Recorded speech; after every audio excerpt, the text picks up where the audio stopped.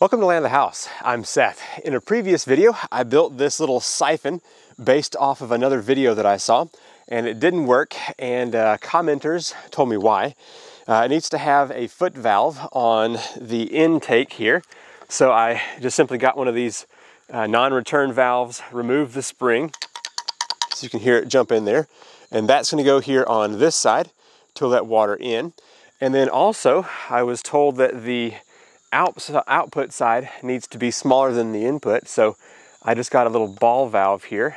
I can put this on this side and reduce that from 1/2 inch to whatever we need to there, and hopefully this thing will start. So let's head down to the creek again and see if we can't get this thing to work in this new configuration.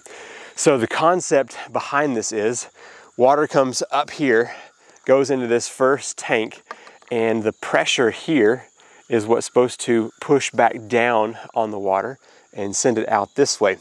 I still don't know if it's gonna work, and if it does work, I think it'll only last for a very short time before this pressure is gone. So anyway, the video that I watched on YouTube showed that it just had tremendous output, and it was an amazing pump, able to lift water from down here up to here and just run forever. So we all know that perpetual motion machines don't work, and I think this is gonna be the same. But anyway, I just want to debunk it, so let's head down to the creek. I don't think I'm going to glue this valve onto the bottom of this, so hopefully it will still hold pressure.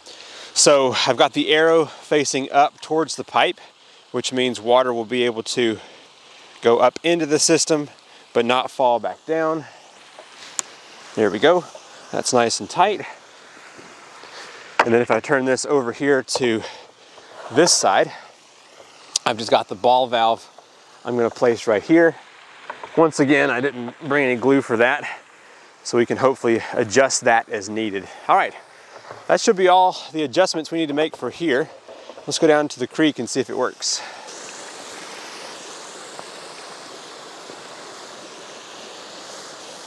Fall time is definitely here, and the water is getting cold.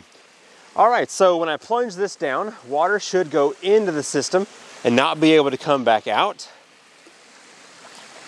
So let's see if I do this for a while, which is what the guy did on the video.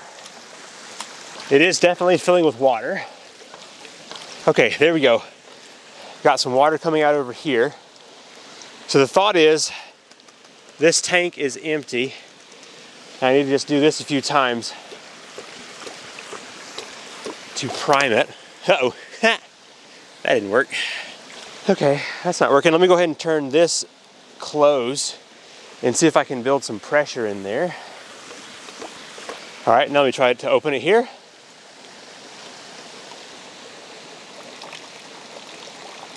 All right, so I got this valve closed again.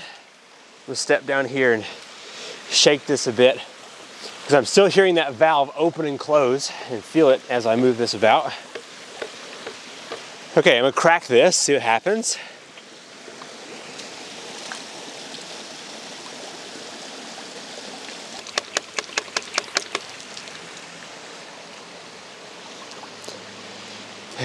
It's not the giant burst of water that we saw in the video, that's for sure.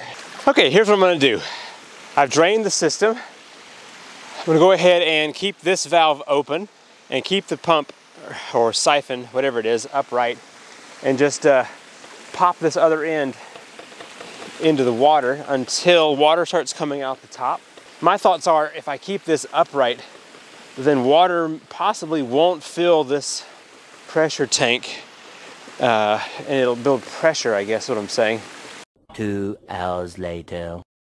Okay, the system is now full, as you can see right there. I'm gonna close that off and do this a few more times to see if I can build any pressure in there. So in that video, it just surged out of here like nobody's business. So I still think it's not gonna happen, but let me give this, I don't know, 20 or 30 more primes here. Okay, check this out. So whenever I shake this back in the water, it's hitting pretty hard and doesn't really want to open that valve anymore, so I can tell there's pressure in the system. So I have to like really push it in there. So okay, that seems to be good. Let's keep that right down in there. Let's move over to this side, and I will hit a stopwatch and open the valve at the same time, and we will see for how long this thing produces water. I got a stopwatch. I'm going to crack this and push the button. Let's just do that right there. I think that would be sufficient to let that pressure out. So surely a siphon would maintain.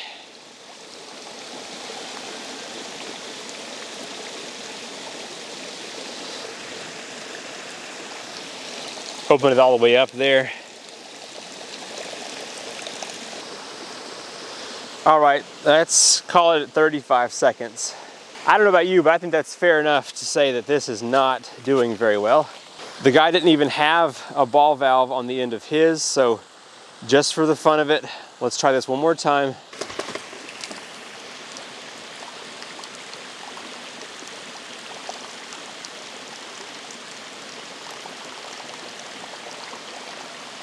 Well, I think we all know this is a lost cause, so I just wanted to give it the benefit of the doubt and do these suggestions in the comments down below. So added the valve down here, added the ball valve up here, and gave it, it's been about 20 minutes of trying and no go. So I'm gonna call this one busted. All right, if there's another video that you want me to try out, I know a lot of people that have watched this kind of siphon thing, they wanna see the 55-gallon barrel siphon as well. So I will try to find the stuff to make that test and get that one underway. But as far as this little thing goes, I'm gonna call it busted. If you have enjoyed this test, hit that thumbs up button and make sure you are subscribed. I actually have a ton of ram pump videos, which is a water pump that actually does work off-grid. It uses the water hammer effect with 2 check valves and a pressure tank to send water from a low input source up to a high height at a 1:7 ratio. So anyway, if you want to watch a water pump that actually does work, check out those. In the meantime, thanks for watching, and I will see you in the next video. Bye.